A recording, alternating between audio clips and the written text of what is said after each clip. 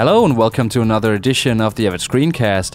My name is Christian Förster. This is the fourth of several episodes outlining a complete workflow for Red and your Avid editing application. Now this week we'll conform a sequence that was offline edited in Avid to Apple's color for grading. It's a pretty straightforward process that was developed by Jürgen Persson, the creator of CineXML, which is a great tool for onlining red material, so do check out his website at avocoda.com.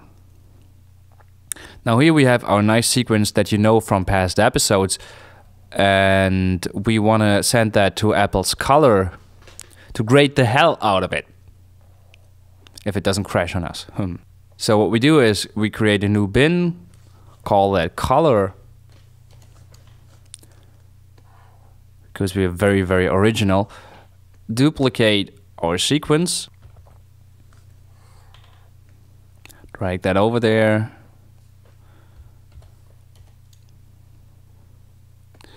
And now we set the bin display to show the reference clips. Now we see all the footage clips that are contained within the sequence. All 6 of them. Now the next step is crucial. We have to get the red file names into the name column here. The actual red file names. Now I have changed those names to, more reasonable explanations of what is actually can be seen in the footage, and you probably have too. So if you did not ingest your footage, your red footage with MetaFuse, you can just duplicate the tape column over to the name column. Now I have ingested with MetaFuse, so I'll use the cam roll column instead. Now I just select the cam roll column and hit Command D on a Mac or Control D on a PC and duplicate that to the name column. There it is. Hit OK. Yes, do it. Alright, now we're done in Media Composer. Open EDL Manager and say File, Open the bin that contains your sequence.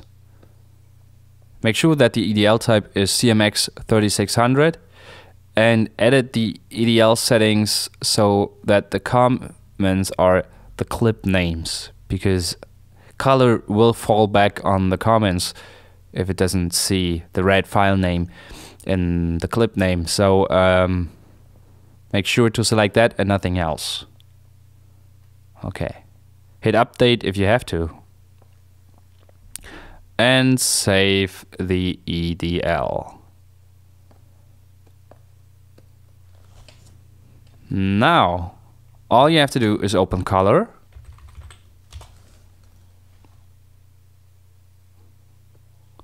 Create a new project.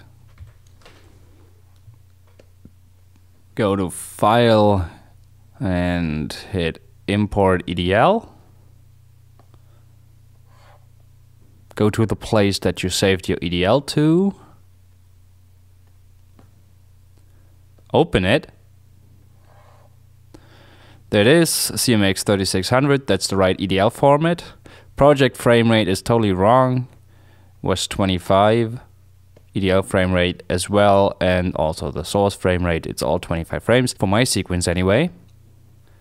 Now I had a 2:1 aspect ratio, so I'll do it as red 2K. Now this is color 1, so it only does 2K. I think the newest color version does 4K as well. I'm not absolutely positive on that, but I'm pretty sure it does. So, but I'll have to go 2K. Now browse to the directory where your original R3D files are situated and hit import. And it imports it all.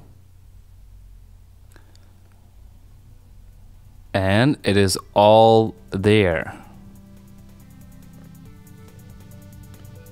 You can just start working away. That's pretty simple, isn't it? Cool. So, alright, thanks for watching this episode of the Avid Screencast. If you'd like, go ahead and subscribe to the podcast at avidscreencast.com, where you can also watch back episodes or subscribe on the iTunes Store.